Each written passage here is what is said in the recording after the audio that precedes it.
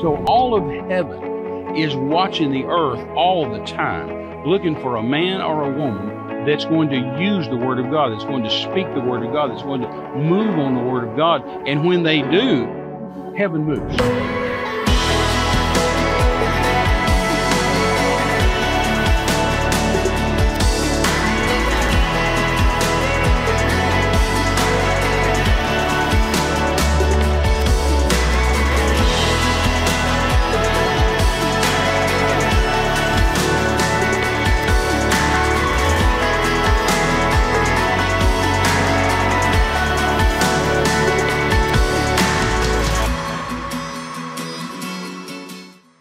Hello, everyone. God bless you and welcome today to Terry Mize Ministries More Than Conquerors program. We are delighted to have you with us. Honored, aren't we, darling? Absolutely. Welcome. We're so glad you're here. And those of you that are faithful to watch the program, those that even pray for us and are partners with us, we're just so grateful we can serve you in this way and share with you the good news from the Word of God. Things you might have not remembered in a while and things that are always needed to be reminded about of who you are, because there's sure a lot of stuff out there that'll try to talk you out of who you are. Isn't that right? Every day. Every single day. Every single day. That's the only move hell has is fear and doubt. That's right. Try to make you that's right. Try to make that's you right. misthink or mistalk or right. Get scared or hide or be fearful or to think maybe this isn't true. What I wonder. That's hell's only move. No, that's right. I think the thing, and I'll just say this, and then I want you to get to your point on some things we were talking about in the prior program. But the thing that opened Dean's and my eyes about the priority and how the devil comes to steal the word was that parable that Jesus taught in Mark chapter 4. Sure. And we happened to be riding, we were working for Jerry and Carolyn Seville at the time, and we were riding in the back seat of their station wagon, and their little girls were in the back, and we had left our boys with a family member to be cared for, and we were on our way to Arkansas to preach for Jerry was going to preach for Charles Capps, and on the way there, we had Jerry put in a cassette tape of Brother Copeland preaching on the sower sows the word, the word, and that was how Jesus termed the Bible. And that parable, he called it the sower sows the word. And the first time I ever heard that, the lights came on as to why the devil tries to bring doubt and obstruction to everything that you are believing God for. Every time you get a little piece of meat from the Word of God and step out to try to act on it, the enemy is there to kill, steal, destroy, take everything from you. And Brother Copeland so aptly explained all of that to this Pentecostal mind, driving in the car there, that it just forever changed my life. And I'll never forget, by the time we got to Arkansas, I was having my own personal revival. I got it. Dean got it all ahead of time, just was, maybe months ahead of me in understanding. But at that point, I'm telling you, I got it. And I had never heard anybody teach it like that before. And Terry, that the word, that when the word is like a seed and it gets sown in your heart, and it's up to you if you're going to let the rocks or the thorns choke it out, or if you're going to actually act on it, guard it, keep it, and not let the cares of this world, deceitfulness of riches, lust for other things, persecution or affliction, get in there and stop you from acting on the word. And then Jesus said, if you don't understand this parable, how are you going to get all the others? If you don't get this point, how are you going to get all the others? So it's all about the word. It's all about the word. It's all about seeds. Coming out of your mouth. It's all Believe about it in your heart. seeds. It's planting. It's seed time and harvest. God said in Genesis 8, as long as time remains, there'll be seed time and harvest. If you ever, I've said this many times before, but if you ever want to psychoanalyze God, you put him on a couch. I'm glad you're saying that. Then you always are going to you have to understand one thing about him, that with him, everything is seed time and harvest. That's exactly right. That's how he thinks. Right. That's how he built the system. Yes. And so the devil knows that. Yes. And so every time a seed's planted, here comes the locust. And here Right. comes the caterpillar, and here comes the birds, and here comes everything Right. to dig up the seed, dig up the seed, dig up the seed. Yes. I mean, the word of God. Get to where your mouth is comfortable. There's a great verse over in Proverbs that says, if you'll stay in the word of God, it says your mind will become accustomed to believing it. In other words, your mind and your heart will become accustomed to believing it, and your lips will become accustomed to saying it. Sure. Proverbs says. So I just, once I figured out a few of those basic things, then that phrase, the word, literally opened up in the Bible to me to realize that God's talking about what comes out of his mouth. Sure. He wants to come out of our mouth. Well, that's what I said on the program 2 or 3 weeks ago. That if you don't think it, you won't say it. If you don't say it, you won't do it. Right. That the leg bone's connected to the foot bone. It all runs together. Well, in because Romans 10, it's based on laws. Believe in your heart and confess with your mouth. Let's get back to what we were talking about last week. We were talking about the Legacy series. Yeah. And we said in the Legacy series we're going to put together, and it'll be ready next month, 4 messages that the Lord's given me over the years that I've preached all over the world. People's lives have been changed, miracles. That's true. It's who do you say Jesus is? That's one of those great, marvelous, wonderful sermons. And it's so simple. Oh, yeah. All my stuff's simple. Yes, I'm a missionary. I have to make it simple. That's right. And then salvation is of the Lord, one of those powerful revelations. And how to live stable in unstable times. And then what we were talking about last week and going to talk about today is where the word of a king is, there is power. There is power. And so anyway, we need to get on with that because the clock is my enemy. I've always said I only have 2 enemies, the clock and the calendar. They're both always marching. So I was in Tepupulco, 1976, 26 years old. I was in Tepupulco, Mexico, and I was preaching at this church. Wayne Myers had asked me to go or ordered me to go to this church and preach for 2 weeks. And so I was, but when I got there, it was a disaster on Sunday. I preached this great message on Sunday night on where the word of a king is. There's power, Ecclesiastes 8:4, and Job 22:28, and the decree a thing, and it'll be established unto you. And I told the people, you're kings and priests. God's already made you kings and priests. He's not going to one of these days, but if you're born again, you're a king and a priest already. He hath made you past tense kings and priests. And last week I gave the scriptures for that. So if you didn't hear last week's program, go back and pick it up. And all the scriptures are there to prove the point. And I gave those people in that church all the scriptures to prove the point. And Renee, they were just miserable. They just sat there. Their body language, their heads were down, their hands were down. Nobody said amen. Nobody said praise the Lord. It was miserable. And I preached and preached and preached. And finally I finished the sermon and called people up for prayer. And they came up for prayer and nothing happened. And I'm not used to nothing happening. I'm used to something happening. And I was laying empty hands on empty heads and nothing. We got to the pastor's house, and his wife was cooking dinner for us. And I said, Pastor, what's wrong with your church? They're messed up. What's going on? And he said, Brother Terry, I'm really sorry. I should have canceled the meeting. The only reason I even had you is because Brother Wayne Myers told me to have you. And I said, well, that's the reason I'm here, because he told me to come preach. And he said, I should have canceled the meeting. I said, well, what's wrong? And he said, well, we're like Detroit is in the States with this town and the next one over. We build automobiles and railway cars and things like that. We're an industrial town, and we make good money. And he said, and everybody in town is employed by this big, huge company making cars and stuff. And he said, and they're closing down Wednesday morning at 9 o'clock this week. And here it is Sunday night. And that is bad news. And he says it's going to affect the economy. It's bad. People are scared. People are upset. They don't know what they're going to do. They don't know what the future holds. He said even the president of Mexico has come up and made speeches and said the government will try to help you, but it's going to be really bad. The economy is going to be bad. And I said, well, is it a strike? Is it they're in negotiations? He said, no, they're done. They're done. They're closing down. He said, Wednesday morning, 9 o'clock, said the corporate heads have come up, even from the United States, and they've made the speeches and told everybody they're closing Wednesday morning, padlocking the door, 9 o'clock. And he said, that's what's wrong with everybody. And so I said, okay.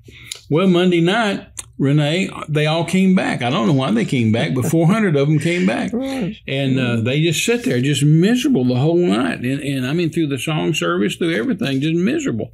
So I got up and preached a great sermon, and they just sit there, just like this at a funeral, like they lost their best friend.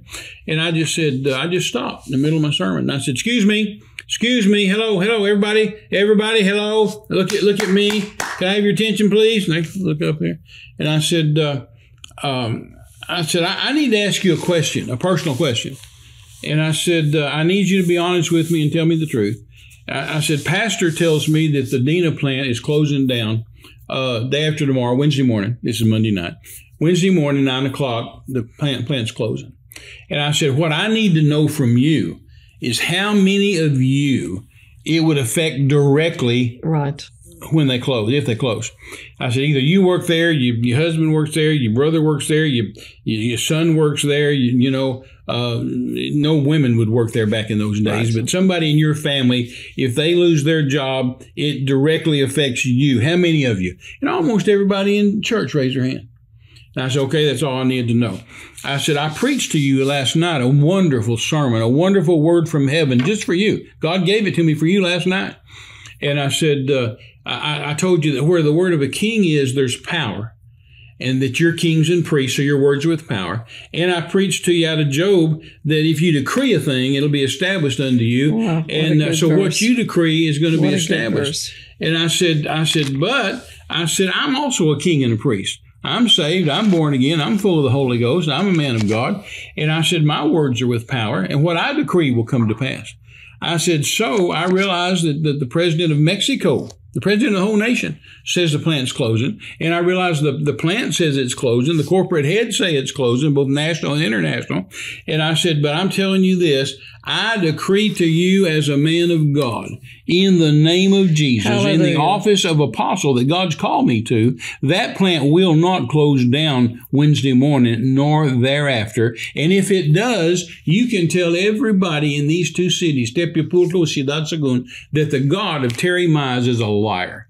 And I said, if it closes down, I'm a false prophet. I'm not a man of God. You don't ever have to listen to me again. In fact, if it closes down Wednesday morning, I'll pack my bags Wednesday afternoon and leave town. There's no reason for me to stay here, and there's no reason for you to listen to me anymore because I'm a false prophet. I'm not a man of God. I said, but I'm not packing.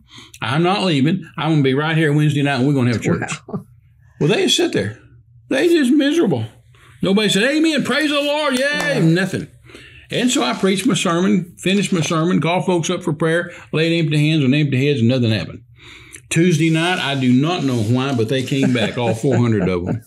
And I preached my sermon, and they sat there like this, just miserable. Not a hallelujah, nothing. I mean, so I stopped right in the middle of my sermon. I said, excuse me, everybody look up here. Can I have your attention, please? I said, I told you last night, but I need to repeat this tonight. And I said, I know that the president says it's closing, the plant says it's closing, you say it's closing, everybody says it's closing. I said, but the word of a king is with power, and decree a thing, and it'll be established unto you, and I'm a king and a priest, my words are with power, and I'm going to decree. And I said, I decree to you in the name of Jesus, as I told you last night, that plant will not close down tomorrow morning, Thank you, Lord. Nor thereafter. And I decree it in the office of the apostle that God's called me to. And if that doesn't happen, if they close, then I'm not a man of God. I'm a false prophet. And the God of, you can tell everybody in these two towns, the God of Terry Mize is a liar, and I'll pack my bags and be gone. But I said, I'm going to be here right here tomorrow night, and we're going to have church. They just sit there. My goodness. They just sit there miserable.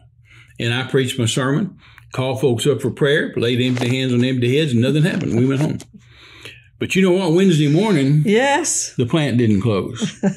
And I tell you what, Wednesday night, we had us some church. I bet so. Big time church. There wasn't just 400. I mean, that thing was jammed, crammed, packed. People sitting in every pew, people sitting in the aisles and the floor, people sitting around the walls, people sitting all up front where the altar was. The windows were open. People standing outside 10 and 12 deep looking in to see what the Lord had done. And I tell you, Renee, we had miracles and miracles and miracles during that 2-week period. In fact, I just said, well, let's just have morning meetings. Now, the ladies and those of you who are not at work, just come on in for morning meetings. I'll teach faith in the morning, and we'll have evangelistic crusades at night with miracles and salvations.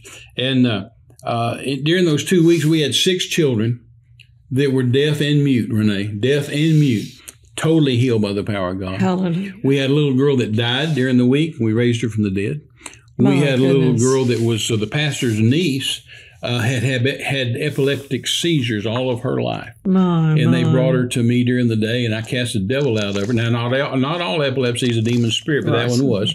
In fact, that demon spoke out of her to me and said some things that wasn't her as a demon, and I cast that devil out. And that girl never had another seizure the rest of her life. In fact, I saw her grandmother decades later, and I said, "How's your little granddaughter? Did she ever have another or niece? Did she ever have another?" She said she never had another seizure to this day. It's 20 some odd years later. And we had miracles. We had a guy that had a stroke that drugged one side of his body. When he walked, he'd just drag and have his arm would hang and his leg, and God healed him. Wow. Had a lady that had a huge goiter, bigger than my fist, right in the center of her chest. And I reached up and cursed that thing one night in the prayer line, and it fell off. And, I mean, we had miracles and miracles and miracles and miracles. And the pastor himself, before I got there, Pastor Josue, which means Joshua, Pastor Josue had surgery, and he had a plastic bag hanging on his side and tubes coming out of his body into the plastic bag. My goodness. That the doctor said he had to wear the rest of his life. And they told him you can only eat mashed up, pureed vegetables like baby food the rest of your life with no seasoning of any kind. That's practically a death sentence for a Mexican. Right. I mean, no salsa, ni picante, ni pimienta, ni nada de eso. And he just had, and I watched his wife prepare it every day for him. She'd fix me a regular meal, and then she'd fix him that mashed up. And back in those days, there weren't any food processors, she had that mortar and pestle, and she'd that old stone bowl with a stone, and she'd grind that, mash that stuff up until it's just mush, just baby food. Right. And that's what he ate every day, 3 meals a day. It's what he ate, and was destined to eat that the rest of his life. One night during those 2 weeks, I was preaching and the Holy Ghost was moving. And I turned around to him and I said, "Pastor, you're healed by the stripes of Jesus. You go out and eat anything you want." And he went out that night and ate barbecued goat. And I tell you, he was completely healed from that day to the rest of his life. He was healed. Yes. I mean, God did miracle and miracle and miracle and miracle what and great miracle. Testimony. And finally, I left there after 2 weeks, after all those wonderful salvations, wonderful healings, wonderful miracles, wonderful things that God did. And I left there, and I was driving back to Mexico City. And as I was driving back, I was praying. And I said to the Lord, I said, "Father," I said, "there's something that's bothering me." I said, 2 weeks ago, I said, I heard myself say that plant will not close on Wednesday morning, nor thereafter. And I said, I'm not sure what that means. And I said, that plant, if it closes in a month or 2 months or 6 months, I said, those people are going to feel like it wasn't a miracle, and I'm going to feel like it wasn't a miracle. Right. And I said, but I want to be fair. I said, I want it to be long enough that everybody knows it's a miracle, but I said, I don't really know, exactly what that means. And so I just praying about it. And so finally I just agreed with the Lord and said, I tell you what, I'm going to put my faith on 10 years. I said, if it stays open 10 years, there's just no way anybody can say that's not a miracle. Yeah. I mean, any business to last 10 years, is pretty good. Right. And so I just locked my faith on that. And so I drove back to Mexico City, and I was happy with that. And that was 1976. So every year, I checked on it for 10 years, all the way to 1986. And it was still open. Well, I quit checking on it after that. But you know what? This is 2021, and it's still open. Still open today. Thank you, Jesus. And I have friends in Mexico City that are salesmen. Yes, I was with you. And you were with me when one of them came up and said, "Brother Terry, you remember that plant in Tepupulco that you declared wouldn't close down?" I said, yeah. He said, "Well, I sell to them. They're one of my customers." Right. And he said, "That plant's still open, never has closed." Right. And he said, and they tell the story all over town, that everybody in town knows the story, so they don't know your name, they don't know who you are. They just say this gringo missionary, came from the States and got up and declared that the plant will not close in the name of Jesus, or he's not a man of God if it does. And so they tell that story, know it's a miracle. That's right. And so, that's just a wonderful, marvelous, tremendous miracle of God. But we need to understand, and those people got to understand that if you're saved, if you're born again, if you're filled with the Holy Ghost, you don't even have to be filled with the Holy Ghost. If you're born again, then God says you're a king and a priest unto God. And we need to understand that. And as in that office, we need to understand that where the word of a king is, there's power. Right. And decree a thing, and it'll be established unto you. You know, most everybody sitting here listening to me today knows my hitchhiker story, where I was driving through Mexico, and I picked up a hitchhiker, and he took a pistol out from under his coat and stuck it in my ribs and cocked the hammer and screamed at me and grabbed my collar. And he said, "I'm going to kill you." Same thing. I begin to declare where the word of a king is, there's power. Decree a thing, and it'll be established unto you. And I said to him, "Well, I'm a man of God, and I've got authority over you in the name of Jesus. You can't kill me." Well, that made him mad. Yes. And he said again, "I'm going to kill you." And I said, "No, I said, I'm a man of God. I've got authority over you in the name of Jesus. You can't kill me." And we went on down the road like this for a while. And finally, he was so angry, so mad that he just said, "Get out of the car, stop the car." So I stopped the car at the side of the road in the cornfield. And he said, "Get out." So I got out on my side. He got out on his side. And we came around the front. And he said, "Give me your money," blah, blah, blah. And he walked up close to me. And I just stuck my finger in his face. And I said, "I rebuke you in the name of Jesus Christ of Nazareth." And when I did, he hit me with that gun barrel. I mean, he popped me with it like that, hard, and knocked me back over my car. I was laying on the hood of the car, and he put the gun barrel right between my eyes and screaming at me and said, "Shut up." He's in his left hand like this, up and down, had the gun in my head. And he said, "Shut up. If you say one more word, I'll kill you."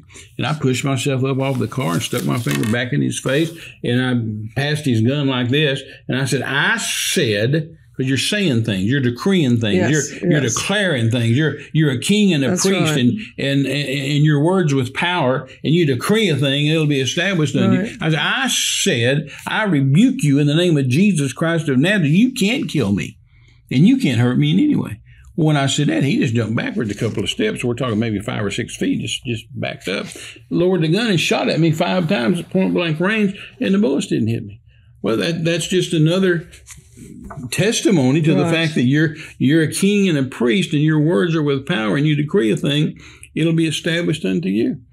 Most people know the story when Jackie and I started to get married, and she said to me in tears, "I don't know if you want to marry me or not. I can't have children, and I'll never be able to give you children if you marry me. Plus, I'll be an invalid by the time I'm 30 years old." And I said, "Jackie, who said that to you? Those are lies. Right. Who said that?" And she said, "Well, the doctors told me, and everybody else told me." And I said, "Well," I'm telling you, God said you can have children." And I gave her scriptures out of the Word of God. I said, God said He ordered them in the Garden of Eden. He said, "Multiply and be fruitful."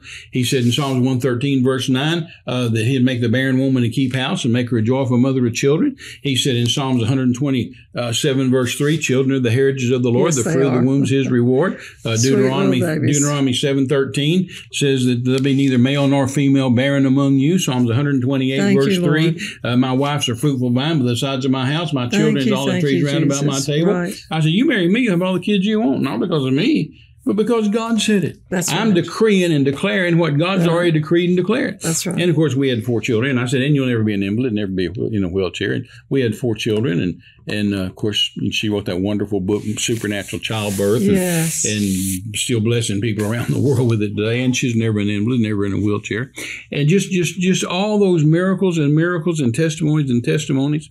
I was in Haiti back in 2003, and President Aristide had invited 200 witch doctors and voodoo priests from different African nations to come to Haiti the end of 2003 in December, and to have a big celebration on January the 1st of 2004 to rededicate the nation to the devil, and to consecrate it to the devil, as they had in 1804 and 1904. Now they were going to do it in 2004. Every 100 years was the plan. And I went over there in the summer, and I told those pastors, I said, "I decree to you as a man of God, in the name of Jesus and the office of apostle that God's called me to, that ceremony will not take place January the 1st, and President Aristide will be out of this country, out of his office, and out of this country in the name of Jesus. And that doesn't happen. I'm not a man of God, and you don't ever have to listen to me again." Well, those pastors looked at me and rolled their eyes back in their head and thought, "Well, who's he think he is?" Right. But come January, I started getting emails from Haitian pastors saying, "Dr. Mize, Brother Terry, it didn't happen. They canceled the ceremony. It didn't happen. But they didn't dedicate the nation to the devil." And then in February, every news outlet in the world picked up the story that President Aristide fled his office, and nobody knew why. Nobody knew why. You can Google it today. They don't know why. Fled his office and fled the nation and just disappeared. While he was president, just left. And didn't come back for 10 years. And in 10 years, he came back for 2-week vacation and then went back home again. He's been back one time since then and went right back again. But that's decree a thing, and it shall be established sure unto is. you. It's the word of a king is with power. And, of course, I could tell miracle after miracle after miracle after miracle. But this is all going to be in that legacy series, those 4 sermons I talked about, and it should be ready next month, that you can get a hold of these 4 great, marvelous sermons that God gave me for specific things and specific times that'll work, that's worked for so many people and that will work in your life as well if you get a hold of it and put it to work. Without having confidence, not only just in the Word of God, but the Word of God that we speak, like the scripture that says, this is the confidence we have in Him, that if we ask anything according to His will, we know He hears us, 1 John 5. And if we know that He hears us, then we know we have the petition we desire of Him. And that's the spirit of the Word of God, is that you know and you have confidence, and you not only just believe God said it, but you have confidence when you repeat it and say what He says on that thing. And so it's just so important for us to know that. Like Hebrews 4:12 over there, it says that the Word of God, I think the Amplified reads it this way. It says, the Word that God speaks is alive and full of power. Amen. And it will divide asunder even the soul from the spirit and the joints from the marrow. And so when we think about how powerful the Word of God is, Terry, and then you put it in the mouth of a believer that has prayed in tongues, knows what the Word of God says, and believes it, then that same kind of power comes out of their mouth. The word of the king is with power. And so when a king speaks, there's everything in the kingdom of God that he has available as his resources behind him. Absolutely. He has all the troops. Goes back to spiritual authority. Yeah, it goes back to spiritual authority. He has all the finances. He has everything and every asset that he could possibly have at his disposal. And that's what the Lord wants us to see, is that He has all of His kingdom behind us, that we can say what He says and we can have what He has. Yes. I mean, it's just startling. And when I learned that as a young mother with two little boys that needed healing in their bodies, I just spent all my time trying to get into the Word of God. Every time they took a nap, I was in the Word. And I had to know that because I had to keep my babies healed. Well, our time has gone for today. How did you do that? One more time. And we are just thrilled and honored, as always, to minister to you. And we just want to remind you one more time that under any circumstances and all situations, you are more than conquerors. Bye-bye.